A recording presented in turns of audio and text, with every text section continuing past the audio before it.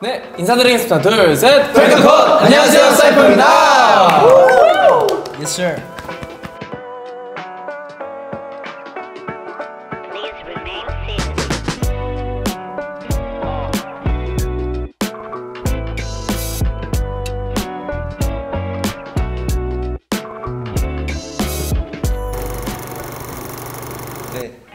너를 다시라는 노래는 이제 곡 제목을 따라서 떠나간 연인을 회상을 하며 추억을 떠올리는 곡인데요. 너를 다시 만난다면 그때처럼 너를 떠나보내지 않겠다, 이런 메시지를 담고 있는 곡입니다.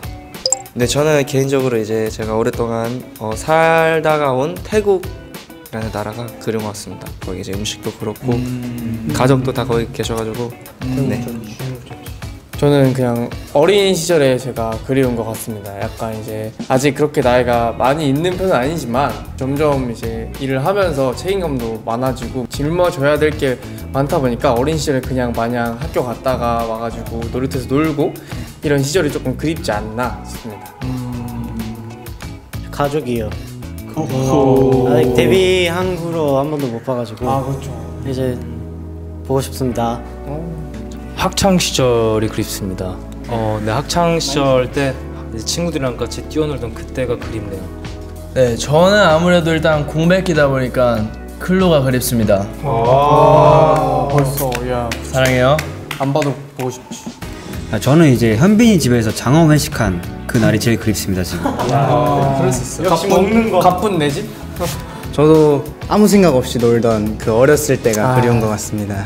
네. 인풋빛 재질이네. 맞아요. 그때 감성, 그 감성이 그리워요. 지금 작곡하는 멤버들이 다 이제 랩하는 래퍼 라인이라서 힙합을 항상 이제 베이스로 하긴 하는데 힙합이라고 딱 하는 그 장르로 보여드린 적은 거의 흔치 않은 것 같아서 그렇게 딱 사이퍼가 보여드리는 힙합이 뭔지 한번 보여드리고 싶습니다. 오. 예. 사이퍼. 그리고 저희가 여태까지 청량하고 귀여운 걸 해왔어가지고 이제 저희가 이제 굉장히 파워풀하고 섹시미를 가진 7명의 사람들이거든요. 좀만 기다려주시면 저희가 꼭 보여드리겠습니다. 네? 꼭 보여드릴게요. 네.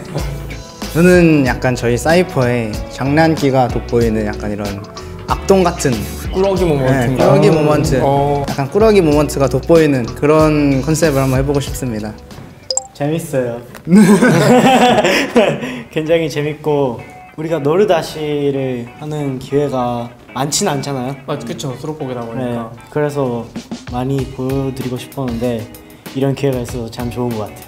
그리고 이제 저희가 가사에 주황빛이라는 이제 가사가 나올 텐데 그 가사에 맞춰서 말 그대로 주황색 빛을 켜주시더라고요. 그래서 그게 좀 재밌었던 부분인 것 같아가지고 너무 재밌게 잘 찍었던 것 같습니다. 네, 일단 오늘 초대해 주셔서 너무 감사드리고요. 이렇게 또 이쁜 추억 하나 더 만들고 가는 것 같습니다.